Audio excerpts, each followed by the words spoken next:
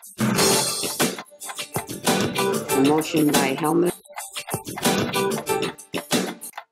Welcome to Minutes by Minute. I'm Elgin Nichols. And I'm Dave Kenny. And we're here to talk about what goes on in the village, the township, you know, those government entities that make laws and regulations that affect you out there. That's right, Elgin. Whether you live in the village of Oxford, the village of Leonard, Addison Township, or Oxford Township, these are the people that you went and elected. And the commissions and the committees that make decisions that directly affect you, whether you chose to go to that meeting or not. And the result can be a taxing situation. Hey, we could. Nice cue. Yeah, nice. Yeah, way to come in there. Segue.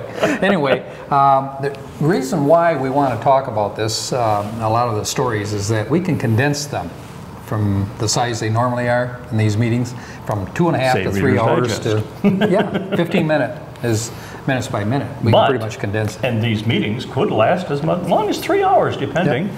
And if you chose to do that, we have a website, occtv.org. Click on programs, and every single meeting in its entirety, no editing involved, will be there for you. And it's all arranged in reverse date order, so you can just pick them and choose them.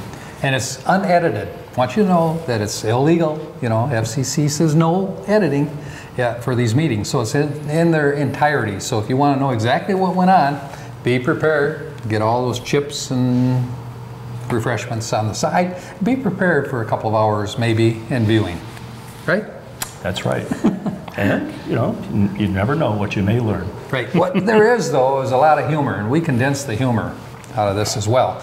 Some of the humor kind of is evident, you know, that it comes back to get you, as he said, taxes. That's a lot of humor there. But also there's dark, other issues that humor to the top. Yes, dark humor.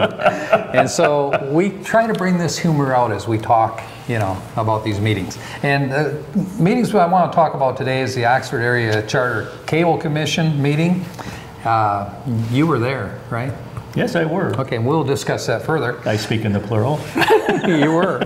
Okay, the Oxford Village ZBA, Zoning Board of Appeals, also was held on May 6th, and we're going to discuss that and a few little toppers if we can top them off. Okay? Okay. All right, here we go. Oxford Area Charter Cable Communications Commission. Actually, it's the Oxford Area Cable Communications Commission. I knew he was going to chime right in there. See what I mean about but we humor? not only have charter, we also have AT&T. We do. AT&T. Yep. And we've moved all that real nifty equipment from 1775 Lapeer Road, the old location. Which, even though you may go by the building and it says OCTV, we're not there anymore. Right. So, yeah. So if they try to convince you that you can come in and, you know, and get various productions there, don't do it. But now we're attached to the Parks and Rec building at 2795 Seymour Lake Road, Suite A. And it's a beautiful location, I want to say. They're going to have a grand opening coming up sometime in June. Okay. For the station. So we'll give you the dates hopefully later I'll be there, not on my little trip. Right. Are you taking a trip? I'm taking a trip. Where? Mississippi? Down the river. Down the river. Mississippi River. No, no. No? No. What river? Blue Danube. Blue Danube. Hey, there's a song. I hope it's blue. I hope it's navigable. Yeah. Well, they don't have rivers here in the United States? Yes, they do. You didn't want to use any of them? But they don't have these weird pronunciations. I see. Yeah, he's into weird pronunciations. No question about that one. But anyway, let's get back to the Oxford Area Charter Cable meeting. They did the Pledge of Allegiance. Ed Hunwick is the chair for this particular committee. Shar Southerby serves as the pro tem. Maureen Helmuth is on this board. She's a representative from the village. And Jacob Newby, who's a representative from Addison Township, and Bill Dunn, who was absent at this particular time. I think he was on vacation. Well deserved, Bill Dunn. Was his alternate here? No, his alternate was not there. No. Okay. Dave Kinney was there, though. I was. And I was my own alternate. Yeah. Bill Service, of course, the station manager was there, and Terry Stiles. Absolutely. Who was our executive director in production. Right? Yep. All right. So the agenda, immediately approved. Minutes, February 11th, 2019, immediately approved as well. Bills for 121 through 415. Get this. $198,000 and you probably wrote these numbers down, $198,186.94. You wait long enough for a meeting, it really rolls up, you know. It's been a while since you had your last meeting. Well, an awful lot of that expense, of course, was moving here. Yes. And that transition was quite, shall I say, detailed? You betcha. Yep. Okay. So anyway, you folks are invited, of course, to come to the station anytime you'd like, and they'll give you a quick tour. But as I say, the grand opening, ribbon cutting is going to be coming up in June. There was a question from Mr. Hunwick, the chairman, about $4,500 amount that was spent on the budget, and that was for the new server that we had to get. It's called Elgin Needs a New Toy. No, but we did have a server that was acting a little weirdly, and it was time to replace it. It was old. Right. It was about 14 years old, roughly. Yeah. And before that, though, we had an issue with the Nexus, which is how the information gets switched in and out. Oh. And that particular unit would have cost us roughly about $15,000 to $16,000 to replace. But fortunately, we were able to look at it electronic-wise and replace the power supply in it for, I think, a little over, what, $300? A bargain at any price. Yeah, right. So that unit is working great, as you folks are watching Charter. AT&T can attest to that. So anyway, I have to keep it up and running. We are using the old server temporarily as a backup. Because we're able to repair and get it going again. Elgin hates throwing stuff away. Well, you do. I actually have this storage area, and I told Bill, who's the station manager, I said, we need a bigger space for storage. He says, no, you need to reduce what you have that you're saving. So anyway, so I'm sharing. It's kind of like our attic. Right. I'm sharing that space with the company van, so with the station van. So we may have to move the van out to keep accumulating stuff. But you know, I think that's kind of neat because that's kind of like my second office. I have a radio and in the van and all kinds of neat things. You should be squeezed into a corner by now. Right. But anyway, so some of this equipment comes in handy. We did lose I'm trying to think, DVD drive. No. So that was replaced. You ordered it. Yep. Rather inexpensive to do that. That'll be on the next meeting that you talk about that one. Absolutely. More likely. Okay. So anyway, those are the excuses as to what happened. The server itself, as he pointed out, was just old. And when it's transferred, we did bring the power up on it, did operate at first, and then next time we tried to power it up, it just would not power up. So we did an analysis on it, discovered that it was a power supply, and the company that produces this particular equipment is from Michigan. Yeah. Well, so we were able to make pretty good contact there. And this server had all my files, and so I was going around going, the sky is falling, the sky is falling. He did, just like Chicken Little. He was running off, and everybody else is saying, our system doesn't work, our system doesn't work. So anyway, we did take care of that. We'll talk more about it when we come back right after this.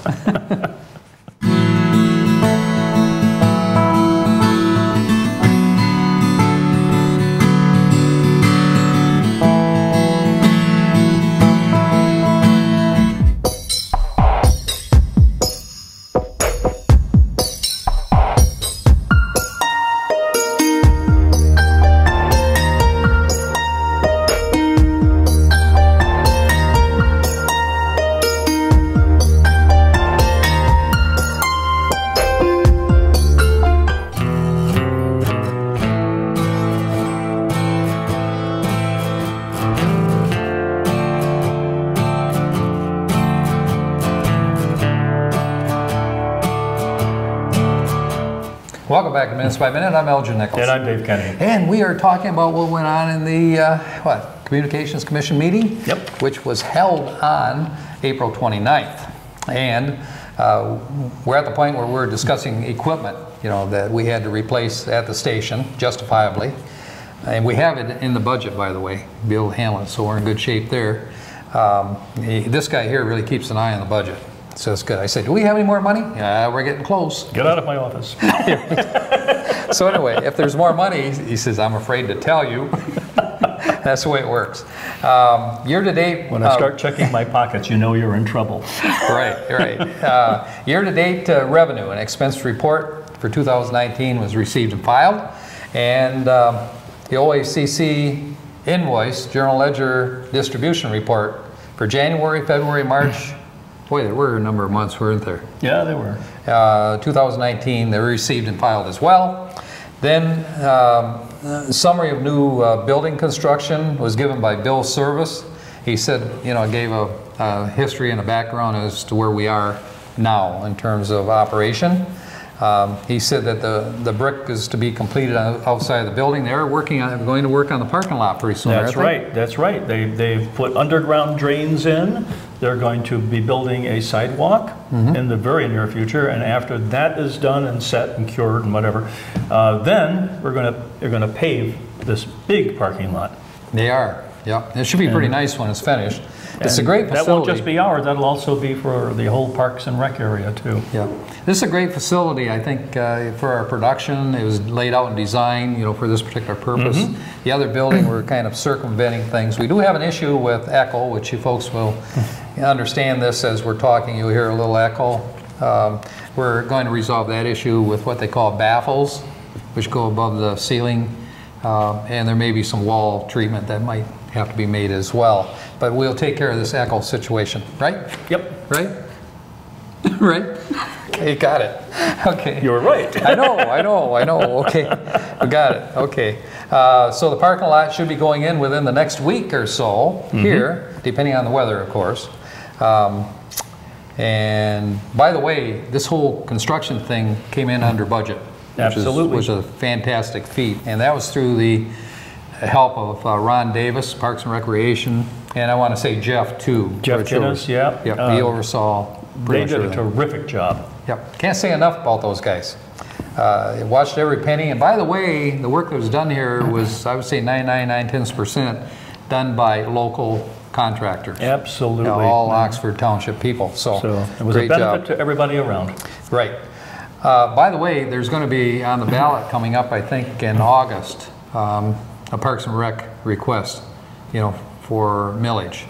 Right, they got denied a millage before on a previous, is it called a referendum? No, it'd be a millage. It would be considered a referendum, I guess. But yeah, they want to do some improvement here. They were going to build an ice skating rink, which that millage would have helped pay for, but maybe this time they will. Well, it's amazing what they can do with the amount of funding that they have for all the parks in this area. And Ron Davis, it's not just Seymour Lake Park is you know the biggest and most developed, but you've got one by Oxford Lake, you've got one by Powell. Is it Powell Lake? That's Powell Lake, and also on Oakwood Road, a beautiful nature walk kind of a park. And they maintain these parks with, I think, limited resources of people. I think they have 7 employees that work, you know, it's amazing. They work. Right, so Ron is very concerned about getting this millage. You folks should vote for it out there if you enjoy, you know, what you have going and also the development in the future and what they plan on doing, ice skating rinks and so forth. You need to vote Stony for Lake Park. In Stony Lake Park. Right, can't forget Stony Lake. That's a big park system we have here. Yeah, right on the lake there too. So anyway, you folks consider that in August. Special millage will be coming up. Open house was held Tuesday on the 7th, and it was quite successful. Mostly business people coming through. They also, it was an open house for, what is the building next to us? Well, immediately next to us is the new Senior Center, which was just completed, and next to it is the new Community Center, which was built along with the Parks and Rec office building when they built that. So we're all connected. So the business people were given pretty much, you know, a tour of all these different building chambers. So, and I think they were quite impressed from the feedback that we had. But keep in mind that they're going to have a ribbon cutting, as I said, in June. So pay attention to the Leader newspaper. I'm sure information will be in there, as we'll be talking later about dates, you know, on OCTV. Let me see what else. I think that date, by the way, if you want to put it in, this could be a rumor, would be June 6th. So that is just a rumor. Unconfirmed. Unconfirmed. Now, you're supposed to confirm those. Not today. Not today, okay. Handbook review was part of the issue. So everything was agreed upon that they're going to go forward after the review. And that actually has been presented to all the employees here at the station. And they have to sign at the end of it that they've read it. All the way. All the way, yep. I did read it all the way. It's a long document. It's a long document, but it's very thorough. Yeah, I said, as I read this, Dave Kinney must have put this together. No. I mean, all the I's were dotted and T's were crossed, and I think it was signed Dave Kinney on the end. It was put together by experts. It was. People that took issue with the experts and other experts. And I think Bill Dunn, from the township standpoint, had some help in this thing too, right? Sure, sure. Okay. There were minor tweaks, but the main body is I think pretty it's much successful intact. after, what, 5 years? Right. Yeah. Talk about dipping it in and wringing it out. Yeah, it's a pretty good document. It covers pretty much all the issues. But then the next statement or question was about the ground lease agreement, which was between the Parks and Rec and OCTV. Right. We own the building. The ground under us is owned by Parks and Rec. Mm-hmm.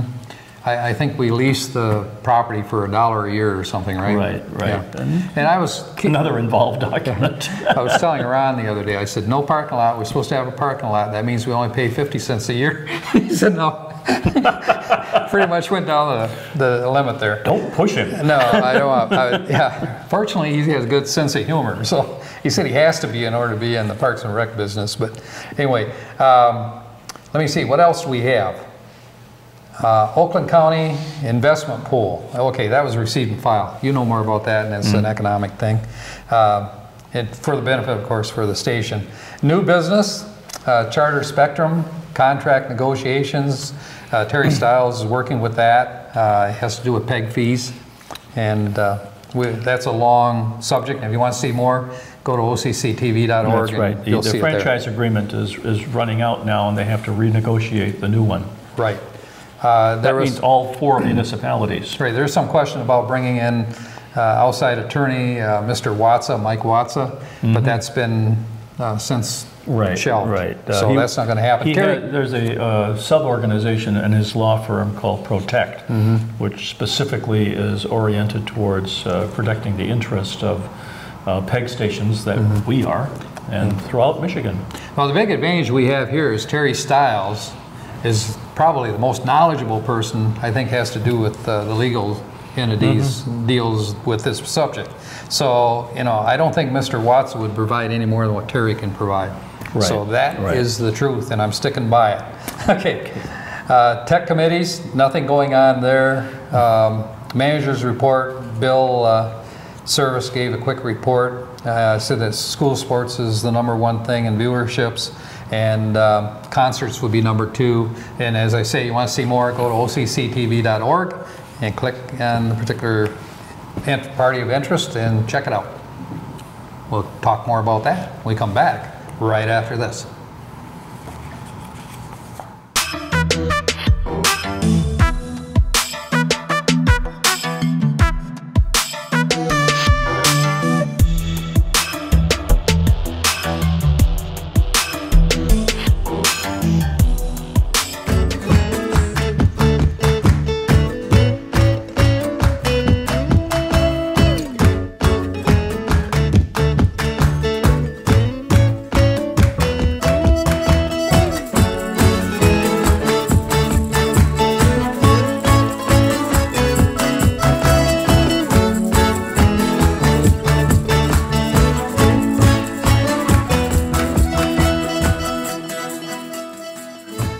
Welcome back to Minutes by Minute. I'm Elgin Nichols. And I'm Dave Kenny. Now, we have just finished with OCTV, and now we're going to talk about Oxford Village ZBA.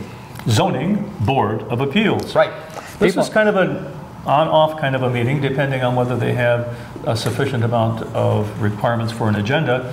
And a lot of times you have to check for these meetings because they're often canceled. That's true. They maybe have 3 meetings a year, depending on the need. Rose Bama is the chairperson for this ZBA board. Sue Bassarded is the newest one, but she's been involved in political situations within the village for years, and her father was as well. Andrew Randall is the newest addition. He just joined this first meeting held on May 6th. And Dave Bailey was absent, but he serves on the board as an alternate, I believe. Terry Onika, as the clerk, does the recording. They did the pledge, preliminaries out of the way, minutes for April 1st, again, took care of that. Agenda for May 6th, 2019.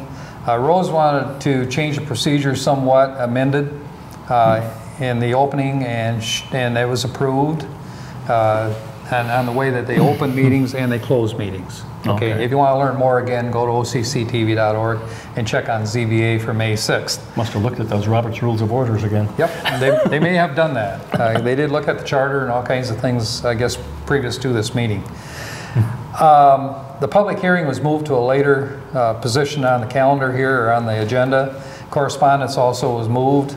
Old business, no old business. So the first new business request was for a dimensional variance for 76 East Burdick Street.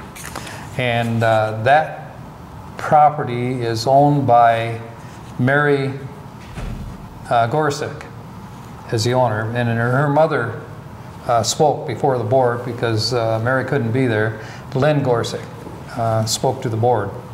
And it's a family structure, R1 zoned, one family structure. Request is remove existing front porch of the building and put a longer porch in wood. The awning is there right now, going to replace the awning. 15 foot is the requirement for the front yard setback. Meaning to the street? Right. And where this is located is on Burdick Street and Glaspie Street, right on the corner.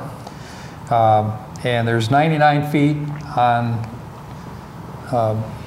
one frontage, on Burdick Street, 99 feet, and that's where the house is at. Around the corner is the garage, and there's 82 feet, which encompasses the garage on Glaspie. Okay, so that covers the description of the property. What they would like to have is the variance for 12.6 feet for setback rather than 15. Okay, you can see where we're going here. And it has a very interesting situation here in the fact that at one time that yard was a lot larger.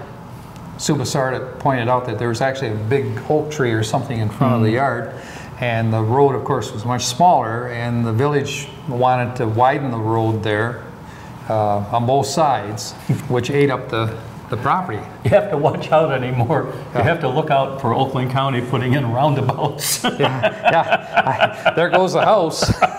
2 houses. Yeah, but this is in the village, so I don't think they'll be doing that. You hope. So, yeah, I doubt they will. So anyway, so that's the reason for this, is the property owner at that time had no real choice. It could have been, condemned and ended up, having that road through there anyway. So they accepted what they had. They're in kind of a delicate position right now at that intersection, because when MDOT comes through and starts redoing the downtown area, a lot of traffic is going to be routed down Glaspie Street up to Ray Road. Right, and they're going to what they call skip patch. In other words, areas along that road need it worse than others. And so they're going to grind up that part and repair that part of the road so it'll handle the heavy traffic. So a lot of things have to be done as a preliminary, before all this activity takes place. But that little intersection will be really busy. Right. And last night at the township meeting, Oxford Township, it was approved to have a sewage line run down the middle of the road, but it has to be approved by Oxford Village. On Burdick or on 24? 24. Oh, 24. Yep. Oh, okay. When they do that, now's the time to do it. And the reason for that is being able to handle additional building structures that are going into Oxford Township and Oxford Village. Okay. For example, the hospital is pretty much going to be, it's approved. They dig down that deep to get to the sewer. They might find a lot of interesting things. Well, here's the thing: if they don't do that, and you're right about that, if they don't run this sewer line, they have to pump it up. They have to use pumps, and then there's maintenance involved over a period of time to handle the pumps. Whereas if you use gravity, you don't have to deal with that, and it's an extra expense for the township. Sometimes it does, depending on what you got down the lower end of the gravity. All lever spinning. Right, I understand that. Okay, so anyway, that's what's going on with this particular case, and there's a number of reasons they have to be assured. And one is for approving this, it has to be unreasonable restriction, yes or no. It has to be justice to the owner and other property owners. Will the sewer location-wise be under the road or under the sidewalk? Under the road. right down the road. Okay. Yep, M24. Which means manhole covers. More than likely, yep. Okay. But anyway, that is coming, folks. But now is the time to do this, if they're going to do it. Yep. Because, like he says, what's under there? We don't know. And it could be a whole series Well, of there was issues. a lot of stuff back in the 1800s. Yeah. Who knows? Could be hollowed out tree stumps, for all we know. We don't know what's Who knows? down there. The archaeologists may stop all construction until they take a look. Indian burial ground. So anyway, there's a number of restrictions that you have to go through, questions to determine if this property should be approved or not. A number of people spoke up for the property owners and said, they really don't have any choice in this. Their property is as it is, and that the 12.6 feet that they're talking about in terms of setback should be granted on that purpose. And it would, what they're talking about in terms of building, changing the looks of the building would be an enhancement, to the village in terms of structures and local residents. So, make a rather long story shorter. Have I exceeded that? Sure. Okay. They did approve it. And let me see, what else occurred? Correspondence, no correspondence, that's where it came in. Public hearing. Jim Bichette, who was with father and son contractors, spoke up concerning this property as well and gave prints and pictures of what they proposed to do, and which reiterated the fact that this thing should go forward, and it did. So that pretty much takes care of the Zoning Board of Appeals, other than one thing I want to mention. They need 2 new members. They're too short. Even though they They're just too picked up short. one? Did you see that? Not too tall, But too they short. got a new guy right now, don't they? They got a new guy, but they need 5 members, and I Okay. believe they have 3. Mr. Bailey is serving, I think, as a substitute. Okay. So- So we'll have a quorum. Yeah, so if you folks are interested, Zoning Board of Appeals, you don't have to meet every month, but whenever there's business, contact Joe Madur, the village manager, and let him know you have an interest, and you'll go forward. Who knows, you could be on that board. I just want to mention one other thing, Pollyant Trail. You haven't been on the trail lately? Now's the time, it's springtime, it's beautiful. I got to say, Linda Moran, who's the trail manager, does a fantastic job. And you see Linda out there with her little gator riding around. By the way, that's not an alligator. Oh, well. It's Which four-wheel would be drive. interesting in its own right. But she's all over. We call her Flash. She's here, there, and all over. Doing a great job for the Pollyant right. Trail. We did People mention... are surprised how long the Pollyant Trail is, and then from the fact that if you go south, it connects into the Paint Creek Trail It does. And you can virtually go to your heart's Rochester. delight. You Yes. can go all the way to Rochester. Yep. The other thing is the McLaren Hospital, we did mention, is a goal. It is going to be built here. It was mentioned at the meeting last night from the What was that, township. 117 beds?